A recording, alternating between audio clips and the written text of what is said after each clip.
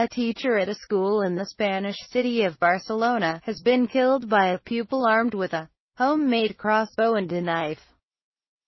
The suspect, reportedly a 13-year-old boy, has been arrested but may not face charges because of his age.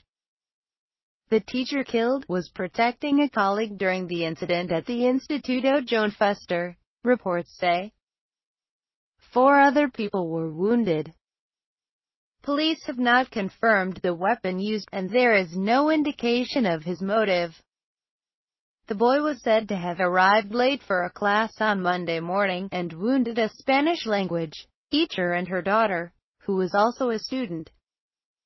Hearing screams, a male teacher covering as a substitute for a colleague entered the classroom and was fatally wounded when the boy attacked him.